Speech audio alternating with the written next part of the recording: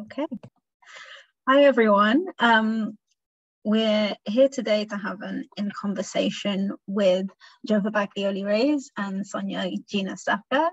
We're so excited to have them here today as a sort of introduction to the Spanish collection that Jova has been co-curating for us for the Manchester Poetry Library. Manchester Poetry Library is a public library based in central Manchester. Anyone can become a member on our website. And we've been developing our languages collection from the beginning. They're all co-curated with a poet who speaks that language, so that the books really come from a personal place rather than us choosing the first 10 that come up on Google. So we've been working with Jova for a couple of months now, I think. And they've been really focused on, well, they'll tell you a lot more, but they've been really focused on Latin American poets and some indigenous languages. And they've been doing some really, really fantastic work. And next time you come into the Poetry Library, you can explore that collection. But I want to introduce Jova. So Jova, I'll do a very small bio for you because you probably won't do it for yourself. Jova is a, open for myself. I don't want to miss anything out. Jova is a queer Chilean Colombian poet based in Manchester, and they're also a Manchester Multilingual City Poet nominated as part of International Multilingual Day. And Jova is co-curated the Spanish collection with us, and they also perform their music and poetry across Manchester and are doing really, really exciting work. So welcome, Jova. Thank you, Roma. It's so nice to be here. Hi. I'm really excited to present this collection because I think it's sorely needed in Manchester, especially considering that I feel like Latin American communities are very sorely underrepresented in Manchester and are one of the fastest growing demographics in the UK. But also because it was just such an exciting chance to really explore different kinds of poetry within the Spanish so-called canon. The way that I kind of started making this curation, and it was actually a little funny because I was a little scared that I wasn't gonna have enough to show for it. So I was telling Roma, oh, I'm so scared I'm gonna have 10 books or 10 poets and that's it, what am I gonna do? And I ended up with a lot more than that, so but it's good. I'm really excited. The way that I went about arming this collection, well, I kind of gave myself some limits at first, and I said, first, we're not going to have any Spaniards, no Spaniards whatsoever, because for those of us who might be Latine in Manchester or in England, there are enough Spanish people here. Most of the Spanish-speaking people here are from Spain, and while there is a lot culturally and politically that Spanish poetry can give to us, I don't want to focus on it because I wanted to focus on the other side of the Spanish-speaking world, in other words, the colonized world. Latin America, or Abya, as we can call it sometimes, as well as Equatorial Guinea, which is an African country whose official language is Spanish and is often very is not even mentioned in the conversation. So I really wanted to give that focus that I think is very, very important politically speaking. But also I wanted to focus on the communities from these countries, from these places that are marginalized, vulnerable, and underrepresented. So I wanted to focus on queer poetry. I wanted to focus on First Nations poetry, especially in Aboriginal languages such as Quechua, Quichua, Mapudungun, Guarani. And we do have a lot of those languages in the collection, which I'm so excited for. I wanted to represent like feminist poetry, especially like revolutionary feminist poetry, and I wanted to represent contemporary poetry that is very up and coming and not, let's say, necessarily exalted today. So like I spoke to a couple of like community publishing houses in Bogota, in Chile, and in Santiago, you know, who are doing very important like community work, publishing like anthologies and magazines and zines that reflect the political realities of our countries today. I also wanted to include Black voices in this collection because Afro-Latina voices are regularly silenced because racism is a huge problem in our countries and in our communities, which is not talked about enough. And I really wanted to, you know, not make a statement, but just kind of like reflect the realities that don't get told, the stories that don't get told in our communities or by our like, you know, our institutions. I didn't want to include very many big poets. Like everyone knows Pablo Neruda, everyone knows Gabriel Garcia Marquez, everyone knows Borges and stuff. So it's not really necessary, I don't think. We can add that to the collection later, but initially I wanted to focus on those like either small time or underrepresented writers. So I'm so excited to like present this collection, and mostly I'm so excited to like read a lot of the poetry from it because it's gonna be so good.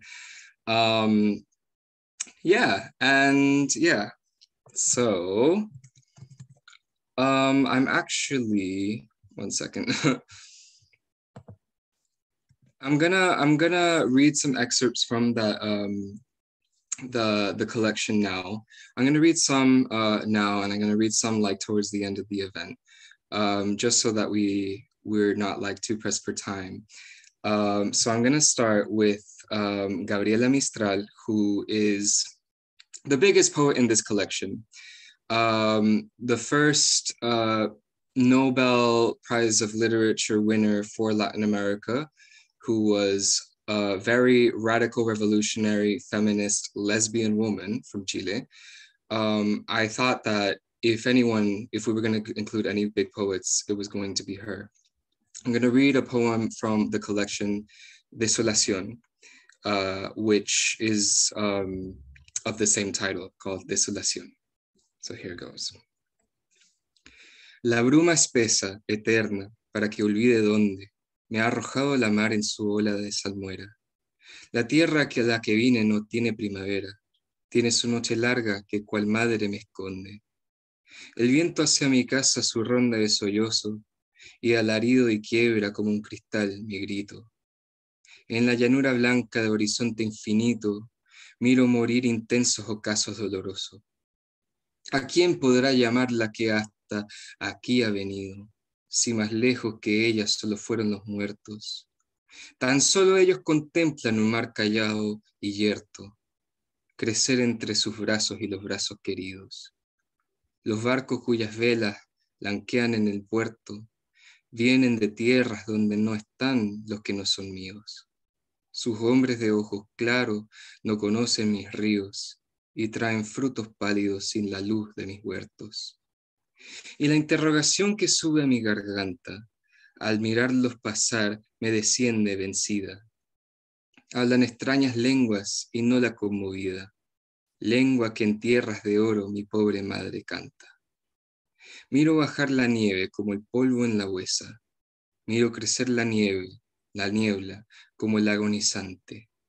Y por no enloquecer no encuentro los instantes, porque la noche larga ahora tan solo empieza. Miro el llano estaciado y recojo su duelo, que viene para ver los paisajes mortales. La nieve es el semblante que asoma a mis cristales, siempre será su albura bajando de los cielos. Siempre ella, silenciosa como la gran mirada de Dios sobre mí, siempre suave azar sobre mi casa. Siempre como el destino, que ni mengua ni pasa, descenderá a cubrirme, terrible y extasiada. That was Desolación by Gabriela Mistral, and you will be able to come and read it whenever you want at the Manchester Poetry Library, whenever it gets there. I'm going to read another poem and then we're going to move on. And this one is by Juan Balboa Boneque, who is a Equatorial Guinean writer, one of the most important of the Equatorial Guinean canon. He wrote this poem called Volveré during his exile from the country. And I'm going to read it to you now, just an excerpt from it anyway. Volveré, volveré algún día a cruzar mi arboleda, a beber el remanso del hilache, a recostarme sosegado en el césped de mi ojo y admirar el cielo estrellado de mi noche tropical. Volveré, volveré algún día a correr tras el venado, a recibir el aroma del helecho recién segado, a escuchar los relatos y leyendas de mi respetable ancianidad. Volveré, algún día volveré. I don't think that one is actually in the collection we're including of his, but he's got some like amazing poems, so come down and read them too. I will say that a lot of the collections that we do have don't have English translations. Some of them do. But I encourage you to come and analyze them anyway, even like talk to maybe somebody who might be there to help you, like maybe me or somebody else who might help you like understand the poems and the context behind them. If I'm there, of course. But anyway, I'm going to actually read a poem of mine because I want to plug myself. But I'm going to read a poem of mine in Spanish, and then we're going to move on to our exciting, super exciting guest. But I'm not going to tell you your name yet, so you're going to wait. All right. This poem is called Oratorio, Oráculo. Rayo, ramo, Ramírez, raíz, arroz, arriba, arena, arrasar, arrinconado y abandonado, anestesiado y adoctrinado. Doctor, director, dirige y disimula, diócesis, diácono, dogmático, católico, cura y corona, Cristóbal Colón, colonia, mi colonia, mi Colombia, mi clavo, mi cruz. Cruza la frontera falsa y fluida, felices fiestas, flota en la marea. Ave María, llena eres de gracia, maldita mujer miserable, malparida, maldito maricón sino muerto enfermo, eterno, erótico, exótico, caótico. Química alquímica de cadera y canto, sancocho de mi coraje, cordillera al infinito. Indio ingrato, inca invisible, imbécil, ignorante, inmortal e invencible. Será solamente la santísima soberbia, sudaca que sufre su sabrosura y su pena. Pueblos perdidos en pozos podridos, postrados bajo el peso de tanto oro robado. Rata, ridículo, arrepiéntete, reo. Retornamos y la rueda que rota arranca de nuevo. Thank you very much. And now I am so excited to have the honor of presenting Sonia Guiñansaca, an amazing, incredible Latina queer poet who hails from so-called Ecuador. I discovered, you know, but I found out about Sonia and their work a couple of years ago during the lockdown at another poetry event, and I really resonated with the work that they were doing, because to an extent, like me, they were a queer Latina immigrant with experiences of diaspora in the United States. And I think they're absolutely fantastic. Their poetry is amazing, and they're doing amazing work, especially with undocumented migrants in the US. So I'm gonna pass it over to you. Hi, Sonia. Well, first of all, wow, your poem. I'm just like sitting here and just like, you know, taking in all like the incredible like pieces you read, but also like your own piece. Like I feel like, yeah, I'm just like sinking into your words. Hi everyone, my name is Sonia Guiñansaca. I go by they, them pronouns. I am a poet, artist, culture strategist. And I'm super excited to be here and to talk poetry, to talk, you know, all things arts and culture. And yeah, so I'm excited about our conversation. Oh, thank you so much for coming. I was actually so psyched when you sent like that email saying you were gonna come. I was like, yes, like fangirling over here, you know. Oh, I actually forgot to mention my pronouns are they, them too. Don't misgender me to the audience, you know. But anyway, what was I gonna say? Right. So I actually wanted to ask you first and foremost about your book, Somewhere We Are Human, which has recently come out. And we are including in the collection, which I'm super excited about. I haven't had the chance to read it yet, but I will when it comes. I mean, do you mind telling me a little bit about it? You know, just anything you want, really.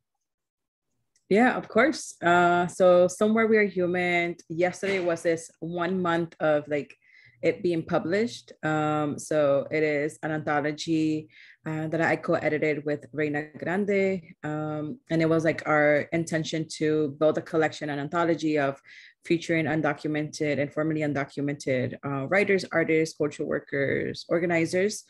And so it includes 41 pieces, and I'll do like the plug.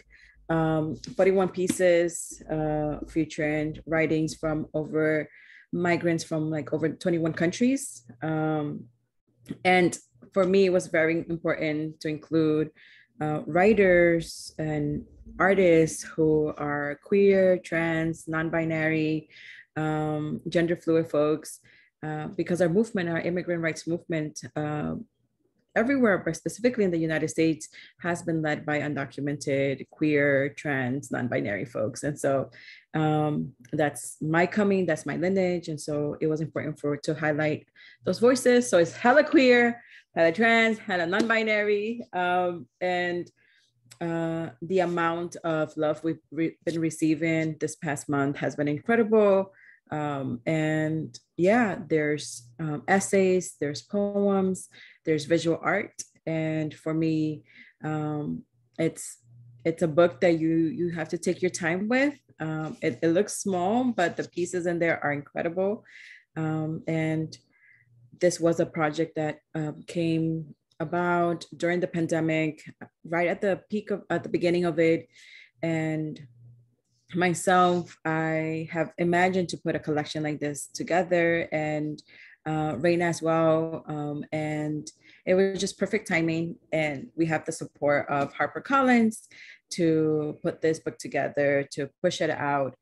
I appreciate large publishing spaces making intentional moves to include the incredible and brilliant writing of undocumented and migrant folks, a large population that is still being left out of like publishing, and very high like literary spaces for many reasons. And so this is a project that I'm very proud of because of the incredible pieces that are out in there, that is not just like, I love America. No, it's like, let's deconstruct that shit, you know. What are some of the reasons that, you know, that we came? How do we uplift our intersectional like issues, climate change, to indigenous rights, to unpacking our anti-Blackness, or what does imagining a better world for trans folks look like? So it's a layered, complex book, uplifting the nuance of being migrant and undocumented in the United States, and it's for and by community. Like everything about it, it is undocumented or formerly undocumented done. So even like the cover art, the dandelion is an embroidery that one of our undocumented artists did, and then you have two like editors who are formerly undocumented. So that was very important for us. So yeah, if you can download it, it is available in most places, local bookstores, I believe, Target, Barnes and Nobles, and there's an audiobook that goes with it for folks who need, who have different access needs. So yeah, and we made intentional that the narrators of the audiobooks were also queer and trans and non-binary folks. So that was an important project for us. Yeah. I also wanted to note that we have about 8 minutes left. Do you want to pause and come back?